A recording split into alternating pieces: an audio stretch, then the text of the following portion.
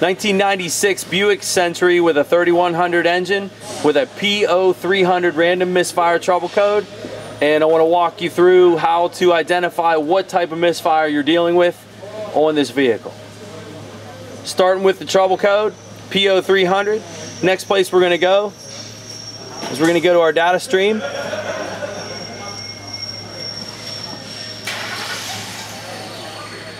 And we're going to check our misfire data. This is a nice feature with GMs.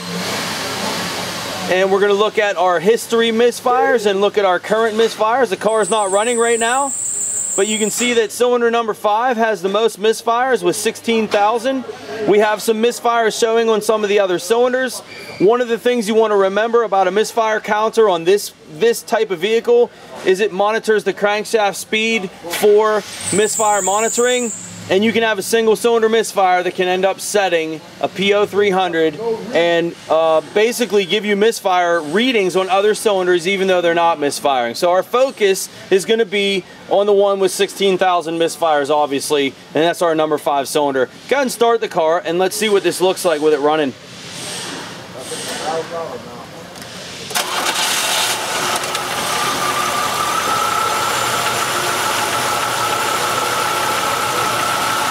Car's running. These are current misfires. These are history over here on this side. So we want to focus on our current ones. And you can see that the number 5 is showing a constant misfire. The other cylinders are not showing anything right now.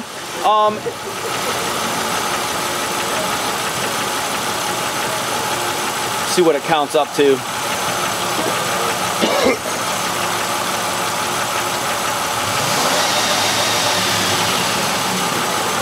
$200. Okay.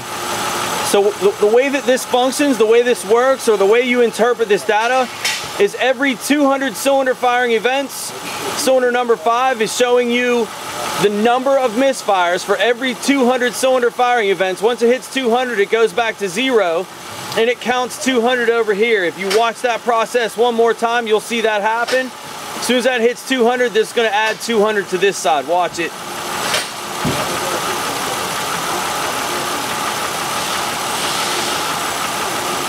Okay, so just a little bit of misfire monitoring information. Let's say you only had 50 misfires in a 200 cylinder firing event. This would count to 50 and then drop back to 0.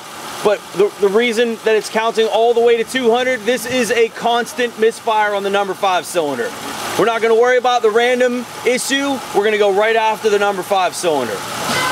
Starting with secondary ignition. We're going to look at our secondary ignition waveform next. Okay, in light of saving time for this video, I'm not going to show all the procedures involved in setting up this secondary ignition adapter. This is a wave spark system. There are 3 negative firing plugs, 3 positive firing plugs. This tool that I have connected has a negative and positive side. You need to make sure you coordinate these properly to have the tool read properly. I'll shoot that in another video. For now, we are connected to the ignition. It's a wave spark. And we want to look at our screen, see what these waveforms look like. Okay, so we're looking at our ignition secondary waveforms. This is cylinder 1, 2, 3, 4, 5, and 6. We want to focus right here on the number 5. Its companion being the number 2, but we want to focus on this guy right here. And we have a dead misfire. We can feel it, we can hear it. It's misfiring right now. You saw that on the misfire counters. Let's jump back there real quick so you can see that our misfire is still there.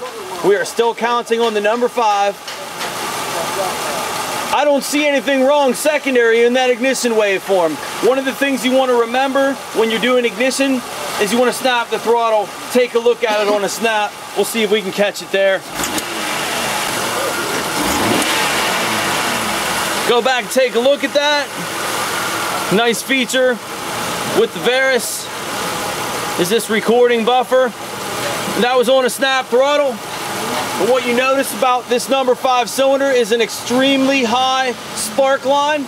That is a red flag of a no fuel misfire when you see that. I've also seen a damaged spark plug do something similar, but that is a classic view of a no fuel misfire. Let's see if we can get it one more time. Watch it, number 5. Watch the spark line on a snap. Go back, take a look on that snap. This is frozen data now. There it is again. You see that real high spark line? Number 5 cylinder. Some of the other ones were high at different times. You want to look at it a few different times. That number 5 is definitely an issue. We're going to go after the injector next. Okay, we're going after the number 5 fuel injector. Due to our lean misfire on the scope, the intake manifold covers the number 5 injector, so we are connected to a bulkhead connector behind the alternator. And the black with the white tracer wire is our injector number 5. That's where we're adapted to. We'll do 2 different injectors to show you what a good one and a bad one looks like. We're going to look at the number 5 injector voltage waveform right now. Okay, just to show you my settings real quick. Going to my lab scope, going to volts DC, that's just a single channel. And I'm going to set my screen to 100 volts, looking at a fuel injector. Injectors will spike over 100 volts. And you see that's actually going off the screen. I'm not so much worried about the spike in this particular demo. What we're looking for is injector control. And what we know right now by this waveform is the computer is in fact turning this injector on and off. This is your battery voltage when the injector is off. This is the switch of the transistor where it turns on. Your pulse width would be from here to here, and the spike is a collapse of a magnetic field. What we're looking for in this waveform is what's known as a pintle hump, and it's missing at the end of this waveform. And what that tells you is there is no mechanical movement of this fuel injector. It is actually stuck closed. So you want to focus right here. I'm going to drop the voltage down a little bit so we can see that a little bit better. And there's a 50 volt. And again, we're looking for in here, ignore this. That's just interference. We're looking for a pintle hump right here. It is not there. We're going to go to a known good injector to show you the difference. I'm just going to move the T-pin. Take a look at that area.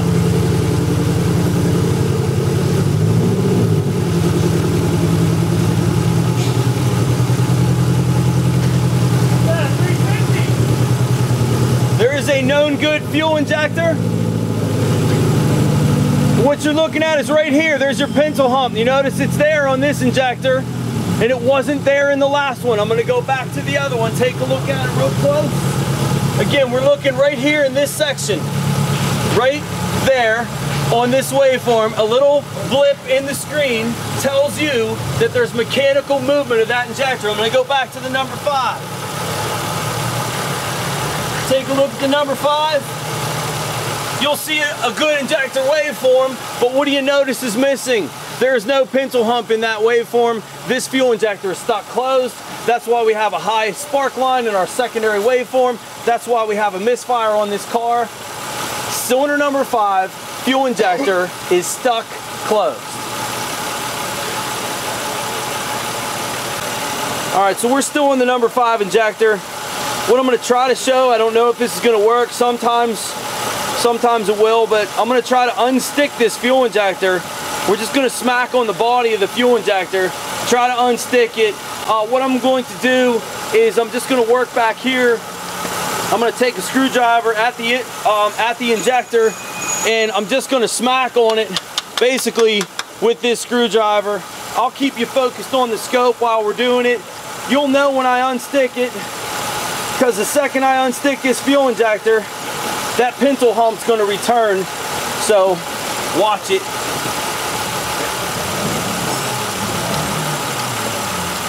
You can get to it.